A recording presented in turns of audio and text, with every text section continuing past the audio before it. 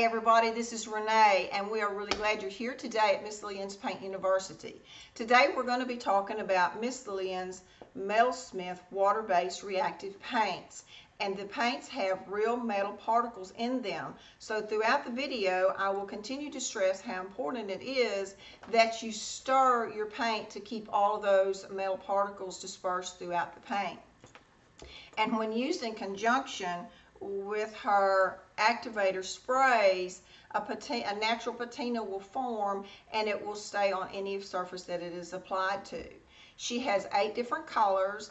Let's see, there are alabaster, there are bronze, copper, iron, lapis, malachite, and Mesa sky. And I just use a chip brush to apply these, which you have a primer as well that you will apply first.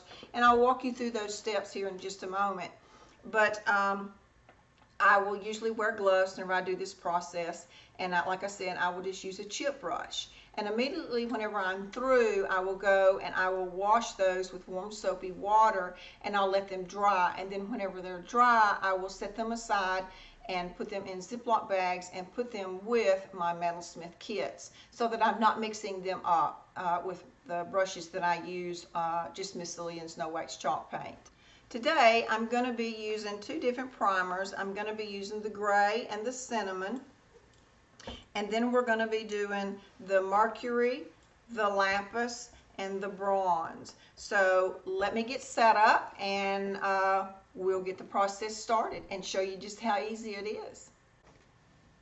Okay, I'm going to apply the cinnamon primer to one and then the gray to the other 2. And all you do is just brush it on, a good even coat. And I'm applying this to just some clay pots because I think they really look cool with the having the patina on them. And today we are going to be doing the bronze, the lapis, and the Mercury patina. So what you're going to do is you're going to apply your first coat and you're just going to let that dry before you apply your second coat. So I'll go ahead and get these primed and then we'll be back. Okay, we're going to apply our first coat of MetalSmith Reactive Paints. And also, anytime I'm using any of Miss Lillian's products, I will always pour what I'm going to be using into paper plates because I don't ever want to contaminate what is in the container. So I don't know if I mentioned that a while ago whenever I was doing the primer, but as you can see, I've got this one finished with the cinnamon, and then these 2 are done with the gray. And I also went ahead and done the bottoms with the primer as well. I won't be doing the patina finish on the bottom, and then the cinnamon I did go ahead and put it on the bottom of this one because I didn't want the orange showing through. I wanted it to be a nice finish on the underside. So all you want to do is just apply your first coat of Metal Reactive Paint.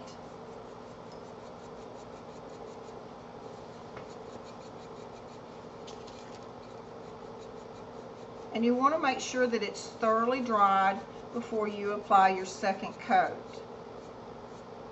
And if you ever get a chip brush hair like that, just take your chip brush and flick it and it will come right off.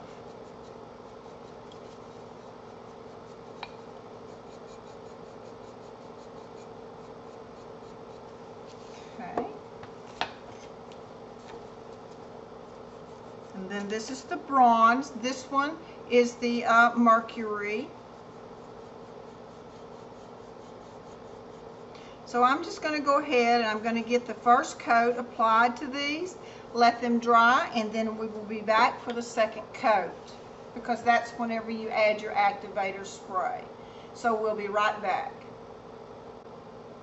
Okay, our first coat is dry, and so we're ready to apply the second coat, and we want to use our activator while the second coat is still wet. And I wanted to correct on the kits or on the colors that she has, I said just alabaster, but it is Alabaster Jade. So that's what we're doing on this one here first. And again, I just use the chip brush. And in my pan, I will usually use press and seal. That way, whenever I get through, I can just, it'll catch all the drips and the runs, and then I can just pull it up and throw it away.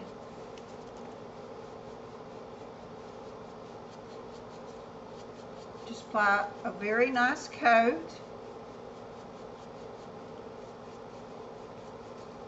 And it's amazing to watch the transformation of the patinization as it dries. Okay. And then you just want to take your spray, and we are using the green patina on the Alabaster Jade. Just spray a good amount.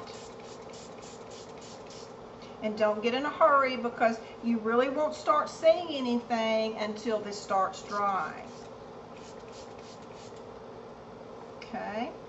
So I'm just going to set that one over here, and you can have it on a flat surface.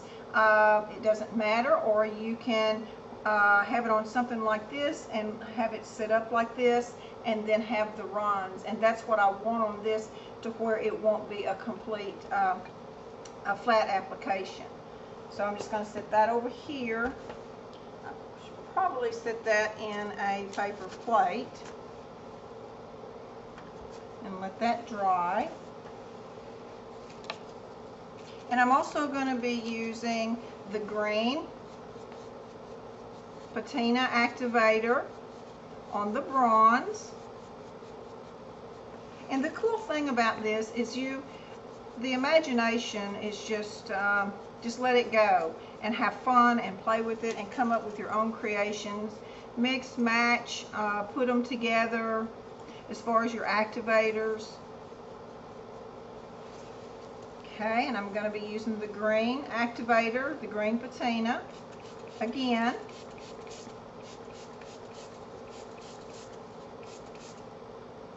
Okay, I'm going to let that one set over here.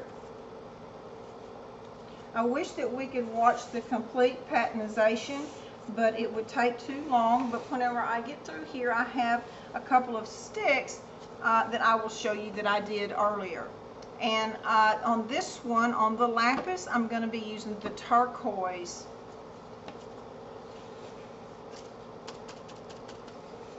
Activator.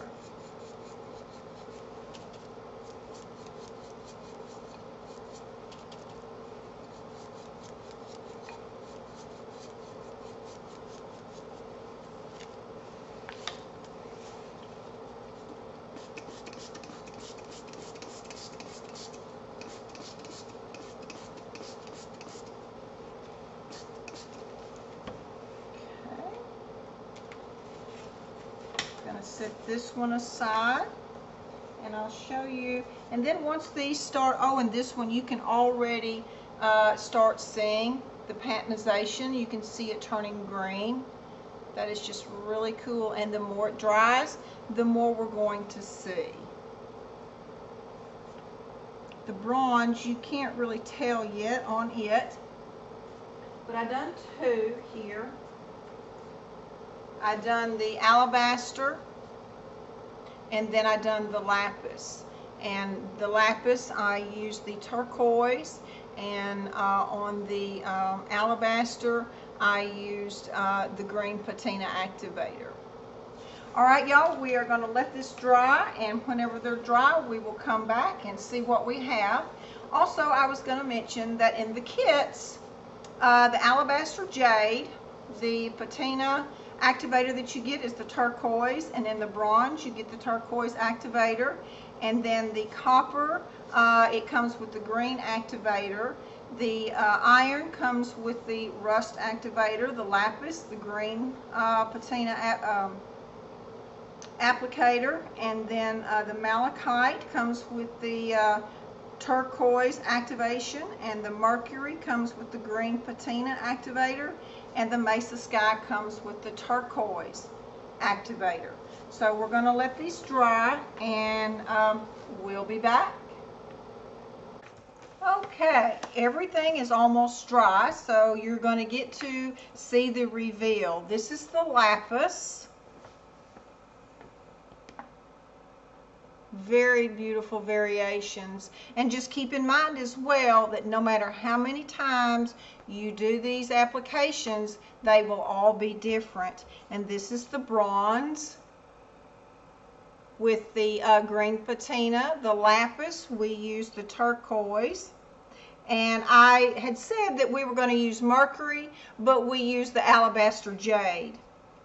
And the reason that happened is because I had said it was just Alabaster whenever it's really Alabaster Jade.